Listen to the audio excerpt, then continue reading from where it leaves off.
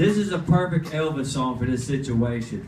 Because I did not inherit Graceland. I did not inherit the rhinestones. But what I did inherit is the DNA, the genetics, the showmanship, stage presence, all of that.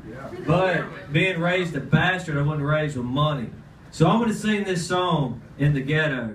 We're in the middle of a song from Elvis's grandson.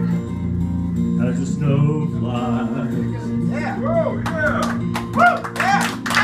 On the cold and gray Chicago morning, a poor little baby child was born in the ghetto. And his mama cries.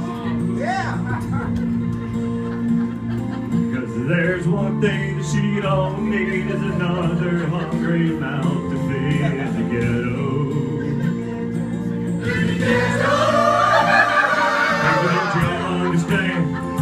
Child needs a helping hand. He's gonna be an angry young man someday. Take a look at you and me. Are we too blind to see? Do we simply turn our heads and look the other way? Well, the world turns. And a hungry little boy with a runny nose blazing the streets when the cold wind blows in the ghetto. In the ghetto! And his hungry burns. So he starts to roam the streets at night and he learns how to steal and he learns how to fight in the ghetto. In the ghetto! Then one night in desperation, the young man slips away. He buys a gun, steals a car, tries to run, but he don't get far. His mama cries. As the crowd gather around, an angry young man face down in the street with a gun in his hand on the ghetto. In the ghetto! And his mama cries. On a cold and gray Chicago morning, a poor little baby child is born in the ghetto. In the ghetto.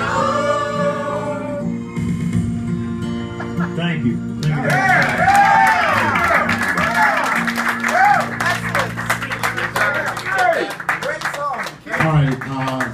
I don't think there's any question of who this man is, but I will take a couple questions here. Yes, your name?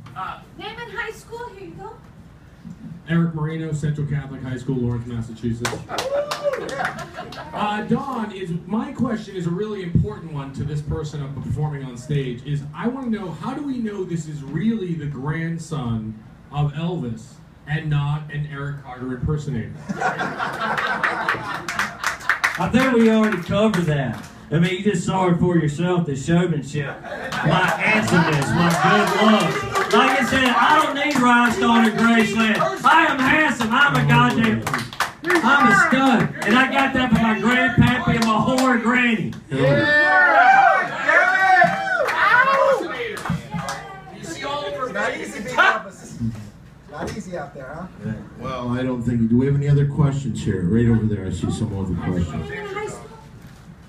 Dre from Robinson High School in South Tampa. Thank you, thank you. Eric, Elvis stole music from black people. What have you stolen from black people? That's a great question. The only thing I stole from black people are their hearts.